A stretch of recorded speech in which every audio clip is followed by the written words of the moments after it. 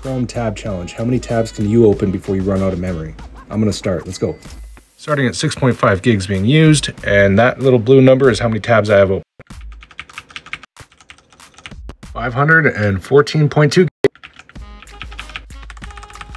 Okay, we're at 1,000 tabs open and using 20.9 gigs. It's slowing down a bit at 1,499 tabs and 21 gigs still.